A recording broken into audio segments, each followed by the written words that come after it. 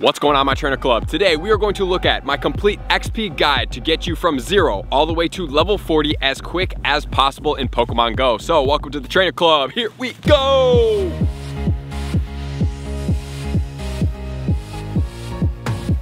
Welcome back, everybody. Let me know in the comments below, where are you at with your level? Are you a newer player that is ranking up, or are you a veteran player that is already well above level 40? Because to me, that was probably one of my most fun times. It's just like grinding and learning how and the tricks of what's gonna take you from level 1 all the way until level 40 the quickest. Because for me, I'm kind of competitive, so when I was like, okay, you can get to level 40, I was like, oh, let's do this really quick. So I figured today, let's do something fun. It is my birthday, so I appreciate everybody out there that is doing the birthday wishes. And so the one thing you guys have to understand is that level 40 is kind of just like a vanity level. I know that sometimes when they roll out new features, it's to level 40s first, but to have full functionality of the game purpose-wise, level 38 is going to get you everything you possibly need in the game to be able to get your Pokemon literally max out. Once you hit level 38 and you power your guys all the way up to max, it cannot go higher than it does with level 38. So you have to take that into account and realize, am I just shooting to get to level 40 just to say I'm a level 40? Or do I just want the functionality purposes of being level 40, which then you would get at level 38? So take that into account and understand what you're actually after right now before we get into this, because I'm gonna give you two different scenarios. And then number two is that I know level 40 is like the top level, obviously, right? And so from level 39 into level 40, it's going to be 5 million XP. Just from that one level. The total amount of XP you need to go from level 1 all the way to level 40 is going to be 20 million XP. So 25% of that is going to be one level at the very end. So technically, halfway through the game, we're going to be a little bit into level 37. Because once you hit level 37, you're going to be at 9.5 million XP out of the total 20 million. So after you do 500,000 XP in that level 37, you are halfway through the game at level 37.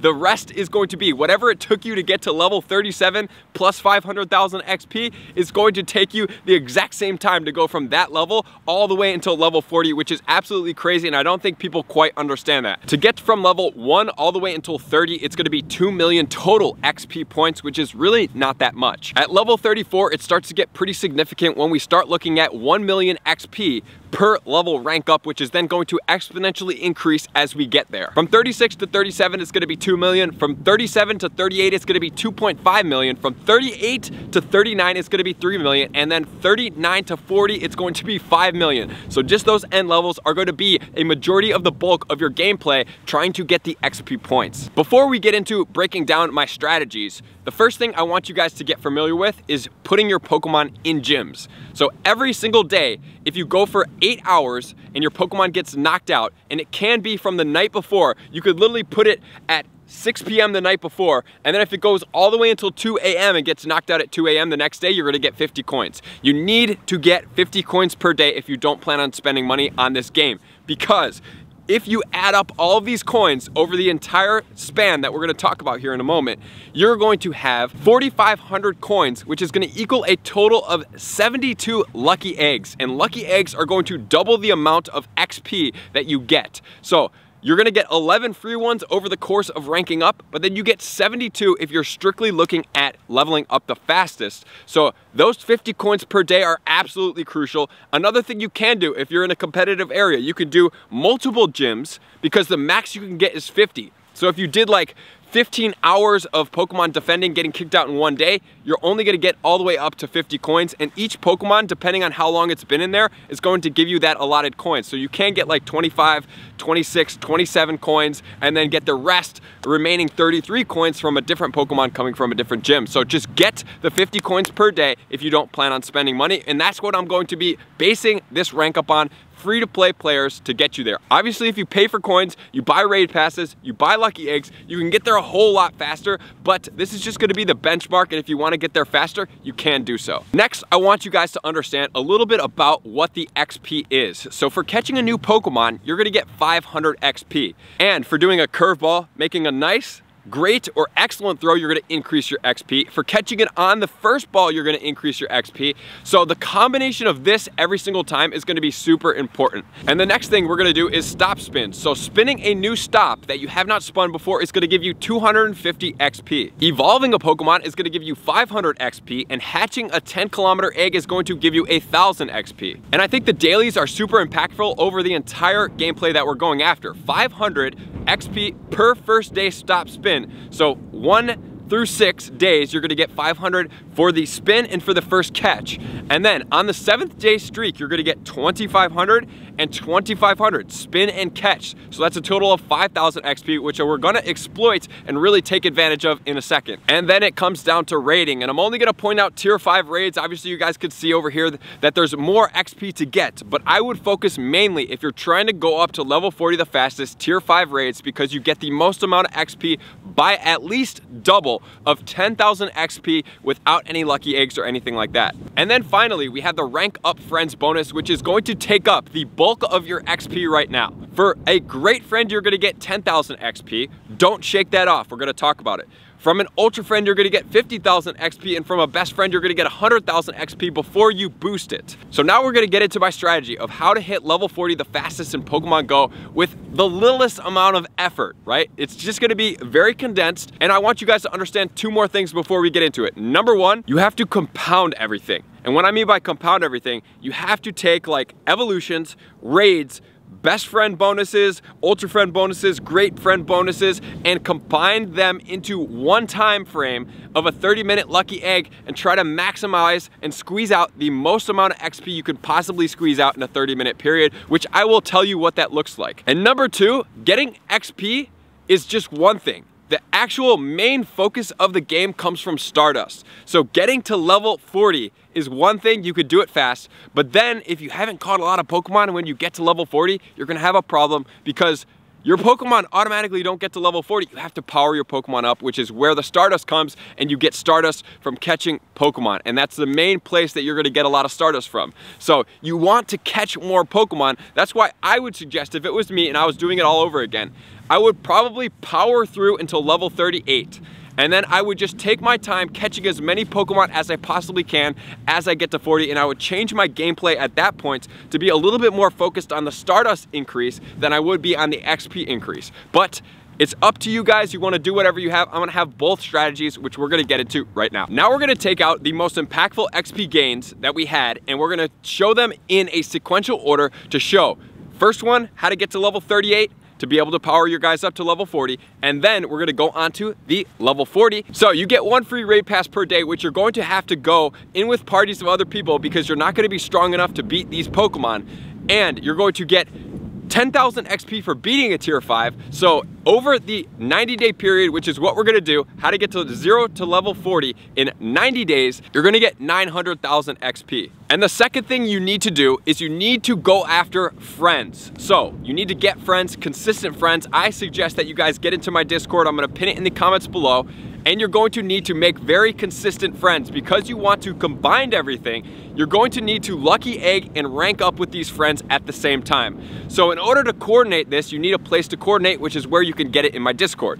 So 30 friends going from great to ultra to best friends, which is a 90-day period, which is why this is going to be my grace period for you guys, is going to be 30 friends, 20,000 XP for using a lucky egg when you rank up, which is going to be very coordinated. You need to chat with these people. Is going to be 600,000 XP. When you go from great friends to ultra friends, typically you get 50,000. When you lucky egg and you have 30, you're now gonna get 3 million XP. Now you can see how powerful the friendship bonuses are.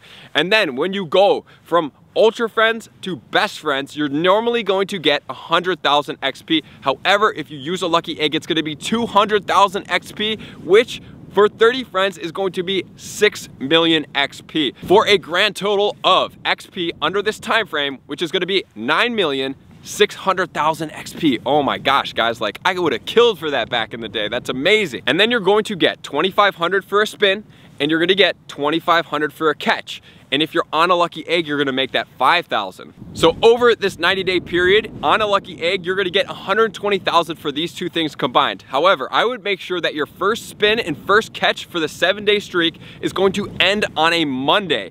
meaning you're gonna have to start your streaks or skip a day if it's not timed up, which means your streak needs to start on Tuesday. And the reason being is because on Monday, you get your Adventure Sync bonus, which means you're going to be able to get some Stardust bonuses. So I wanna make sure that you guys have this set up so that every Monday you're hitting your 7th day streak. So when you get into star pieces and you're starting to stack up on Stardust, you can combine these streaks with some raids, with some star pieces, and you can get a lot of Stardust as well. And if you use my Adventure Sync stocking trick, which you guys want to check that out up here, you can then hatch your eggs during that star piece as well, and you can maximize a 30-minute window with a lot of XP and a lot of Stardust, which is more of the functionality of the gameplay. Next, you are going to be getting 610 if you guys know how to throw a curveball with a great throw, and it's a first encounter on your Pokemon. So you guys are going to be encountering a lot of Pokemon pretty rapidly. So you're going to want to learn how to throw a curveball very early in the game so that you guys know and get this down, so you're not trying to undo a different habit later in the game. It helps with your catch chances and it helps you get more XP overall. So definitely do that. And so this is just from encountering new Pokemon. Over 90 days, I'm projecting, and you probably will encounter a little bit more than this, about 200 Pokemon. Just from catching in the wild, I would think that you can encounter, for a grand total of 122,000 XP. And then spin that new stop, you're gonna get that 250 XP. If it's done on a lucky egg, it's gonna be 500. So I'm projecting that over 90 days, 500, that's really low, guys. If you went to a city and you just kind of walked around like pretty rapidly and you spun stops, you could probably spin a lot more than this in a 90-day period, especially in a very condensed downtown area. But I'm projecting that you're gonna do 500, 500 for 250,000 XP. And then when you evolve a Pokemon, you get 500 points, which is gonna come into play. And every time you do 30 Pokemon, you're gonna get 15,000 XP. And then hatching an egg, you're gonna get 1,000 XP, and I'm gonna say you're gonna do 20, you could do more, for about 20,000 XP. You will be at level 38.5 for a grand total of 11,028,500 XP points, which is gonna put you at the maximum level to be able to power up all your guys. And I know a lot of you guys are like, I wanna get to level 40. So you have to stay on top of the friends bonus. #1 priority. Make sure to get on top of it, make sure to communicate with those people, and make sure to always condense them all and be in control. Just be like, hey, I'm trying to get to level 40. Do you guys want to level up with eggs? And a lot of people don't worry about the great friends, but for you as a new player, or for somebody trying to get XP, you have to worry about the great friends, because doing it in mass quantity, you saw 600,000 XP from those 30 great friends. So you want to do that, and you have to be consistent, because you can open 20 gifts a day, but then those additional 10 people have to open it. So if they're gonna open it earlier in the day, you're gonna have to wait. Open your game later in the day, and then immediately go into items when you're ready to pop those 20 gifts to hit the friendship bonus increase. Put your lucky egg on and then minimize it, and then all of their friendship XP would come through, and then you can go through and start opening yours to combine it up, right? Because you want to hit everything you possibly can on a lucky egg. So here's the ultimate strategy that you're gonna do every other day with free raid passes. You're gonna skip a day of raiding and save your pass for the next day, which is gonna mean you're gonna have one free pass, and then once you use that pass, and get another free pass. So the strategy is going to be, if you don't spend any money, if you're spending money, this is gonna be a whole lot easier, and you can just power through this a lot faster. Because you're gonna wanna find 2 5-star raids that are relatively close, that have hatched, that you can do at the same time with your group, because you need a group. Then you're gonna hit any friendship bonuses, which I would prefer happens all at the same time. Then if you use my Adventure Sync hatching trick, you can go in and hatch some of your eggs for additional XP. You're gonna complete your raid for 20,000 XP tier 5. And I would suggest evolving as many Pokemon as you possibly can. Don't worry about the Pokemon at this point. The key here is not stacking up on Pokemon candy unless it's rare Pokemon. The things that you want to evolve as much as possible are new Pokemon that are not impactful, and new evolutions are also going to help out. They're not gonna be huge like the friendship is, but it does help out. So if you guys wanna check out the top Pokemon to evolve, what they would be is Pokemon that cost 12 candy to evolve. So you're gonna do your raid, you're gonna start evolving everything you possibly can. I would not suggest evolving really good quality Pokemon yet. Like if you have 100% IV, like you can evolve it, but don't take it all the way to the nth degree if it has an exclusive move that comes out in Community Day that will be effective at some point, because every December we're going to be able to get a chance to get those moves back. So you want to save that. So it's very important that you know exactly what you're doing, but you want to evolve as many things as you possibly can. If you're going strictly for XP, don't worry about anything else. Save the rares like the Beldomes, the Larvitars. Don't necessarily blow all the way through those guys, but just evolve everything you possibly can. Use your Pineapple Berries on the Pokemon that count to evolve more, like Caterpie, Weedle, Pidgey, we have Wishmer. Anything like that is going to be effective because you can blow through these Pokemon and really make it effective. But something like a Magikarp, if it's taken you so long to get Magikarp candy, like you don't just want to mass evolve it. You want to find one that's impactful and has a good IV. And so after you do the first raid, you're going to catch any Pokemon in the immediate area. You're going to evolve Pokemon as you go, and you're spinning new Pokestops, which would be the most ideal situation if you're in a place that you can spin new Pokestops, and you're doing best friend bonuses. So in that 30-minute window, you can turn a lot of XP really fast on a lucky egg. And so if you get the 50 coins per day, you buy the 8 lucky eggs in the shop. Every time you have 500 coins, you keep stacking up. You're gonna get 11 additional eggs from ranking up during the whole entire time for a grand total of 83 eggs, which means you can do this quite a lot, right? Like you can really make this happen, guys. And even if you don't need that many eggs, you can buy a little bit of raid passes or even buy like one of the boxes and have eggs as well. And so if you guys are optimally trying to get to level 40 in 90 days, which is totally possible because I'm not including a lot of the other XP incidentals that you'll be getting along the way just for playing consistently and playing a lot, right? Like spinning stops, you get it. Catching Pokemon, you get it. Like you constantly are getting XP, but you need big XP numbers. So if you want to get all the way, you're going to need 57 friends to go from nothing friendship-wise all the way till best friends to be able to do it in 90 days, because it's going to give you 18 million XP points, which is humongous. And then I calculated that, let's say you did 45 raids on just 10,000 for 450,000 XP, but then you also lucky egged and did the strategy that I was talking about, and you did more on that, which is going to be 20,000, which would mean you have 900,000 XP from just raids, which would be a grand total of 1,350,000 from your raids. And that could even speed up faster because all of the other incidentals like I just talked about, like catching Pokemon, evolving more Pokemon, doing more Pokestop spins, everything counts. Curveballs, hitting excellent throws, hitting great throws, like it all adds up so incredibly fast, and it's gonna help you go all the way there. So you're gonna have over 20 million XP points if you do 57 friends all the way there. And I know it's probably not gonna go as precise as I'm talking about here, but number one thing you want to do is maximize your efficiency. Take that 30-minute lucky egg and squeeze out as much XP, which includes doing raids, saving your passes, and going with the 2 free passes for the day, evolving Pokemon when there's no Pokemon to catch, catching Pokemon, learning how to spin your ball so you can get curveball throws and trying to hit great throws to get more XP, hatching eggs with the Adventure Sync hatching trick. I know it's a lot, guys, it seems overwhelming, but you can make it happen. So let's take you from level 1 all the way to level 40 in 90 days or less. And remember, Stardust is king, so the more Pokemon you can catch, you don't necessarily need lucky eggs, but the more Pokemon you catch, the more Stardust you get, and the more fun you're gonna have once you reach level 38 to be able to power your guys up to 40, and then you'll get to level 42. So I appreciate you guys for being here, all my likers, commenters, subscribers, and Patreon members for taking your subscriptions to the next level. I'm gonna see you out on the next video. Peace! I just want to take a moment and sincerely thank all of my Patreon members, everybody that has taken their subscription to the next level and chosen to support me on this platform. I greatly appreciate you guys.